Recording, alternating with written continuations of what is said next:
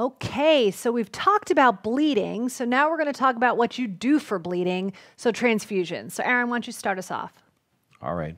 Well, let's talk about packed red blood cell or PRBC transfusions. So packed red blood cells have a shelf life of up to 42 days, and the way they stay unclotted is because citrate is added to chelate calcium and prevent activation of the coagulation cascade. That's going to come in later when we talk about massive transfusion and citrate toxicity.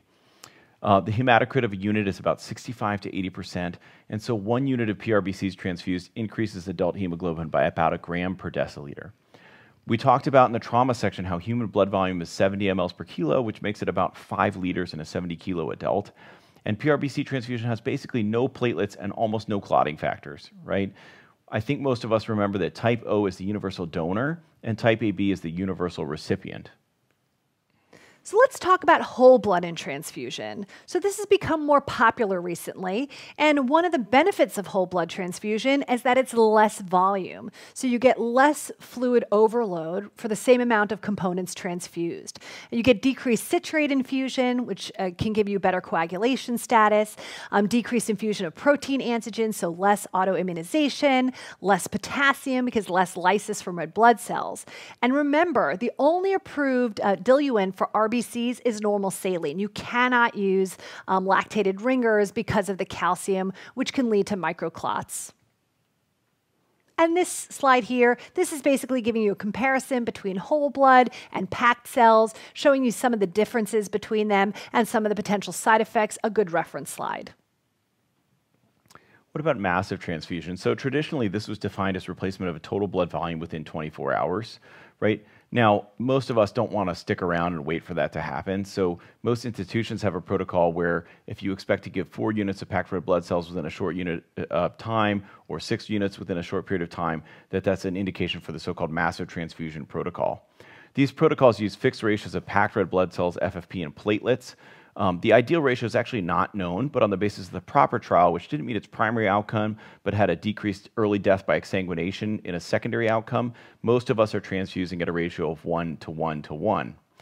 Giving only packed cells, of course, can result in a dilutional coagulopathy. We said they don't contain any clotting factors, essentially, nor platelets.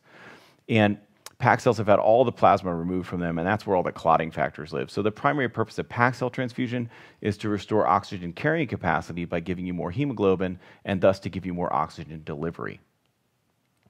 Hypothermia can be a big complication, so if you're giving a lot of product, you'd like to be giving this through a warmer. Okay? Microaggregates from RBCs, WBCs, and platelet debris can cause ARDS, and so this should be administered through a 40-micron filter. We talked a little bit about citrate, which is added to packed red blood cells to prevent coagulation, and if you give a large volume transfusion, this can result in bleeding, and it can also result in symptomatic hypocalcemia, so decreased inotropy, decreased vasoactive tone, and QT prolongation. Hyperkalemia can occur from lots of hemolyzed red blood cells. Remember that intracellular potassium is normally higher, so when you lyse the red blood cells in storage, the K goes up. Acidosis occurs with massive transfusion because stored blood pH decreases with age. And then there's this phenomenon called TRALI, or transfusion-related acute lung injury. This is the activation of recipient neutrophils by donor antibodies. This is a decreasing phenomenon. It's mostly related to large volume plasma transfusions, but if you're giving somebody a massive transfusion protocol, you're giving usually lots of plasma. Okay, and here's a nice reference slide that talks about activation of your massive transfusion protocol. So as Aaron had mentioned previously, so if you anticipate transfusing 4 units of red cells in less than 4 hours, and your patient is hemodynamically unstable, and you anticipate ongoing bleeding, that would be an indication to activate your massive transfusion protocol. And then if you take a look here, this will give you some other information in terms of dosages, some considerations, and then special clinical situations to look for. Okay, so how do we classify transfusion reactions? Well, the big classification is between immediate and delayed. And we'll focus on immediate because most of us aren't treating delayed transfusion reactions in the emergency department very often. So those can be further classified into immunologic or non-immunologic transfusion reactions. The immunologic ones are hemolytic transfusion reactions, non-hemolytic febrile transfusion reactions, allergic reactions, and transfusion-related acute lung injury, that's TRALI. Non-immunologic bacterial contamination, which actually isn't as rare as you would think, but rarely causes clinical syndrome, or so-called TACO, or transfusion-associated circulatory overload. Okay, so let's talk about the big scary one. So acute hemolytic transfusion reaction. This results from incompatibility from ABO incompatibility, and patients can get super sick. They can rapidly decompensate. Patients can have fever, chills, hypotension. It's technically referred to as a type 1 hypersensitivity reaction, and this can lead to ATN. Patients can get respiratory failure. You can also see hemoglobinuria. There's about 20 deaths a year in the United States from this, which when you think about it in terms of the 15 million transfusions that occur, it's rare, but it can happen. So how do we treat this? So first of all, with all transfusion reactions, right, you're going to stop the transfusion. You want to hydrate these people to promote brisk diuresis. You can treat them symptomatically. In terms of lab work, you want to look for plasma and urine-free hemoglobin. You can look for a haptoglobin level because it binds to free hemoglobin, so it's going to be decreased in patients having this reaction. And you can also do a Coombs test of pre- and post-transfusion blood. And this is a test looking for globulin antibodies on the surface of RBCs.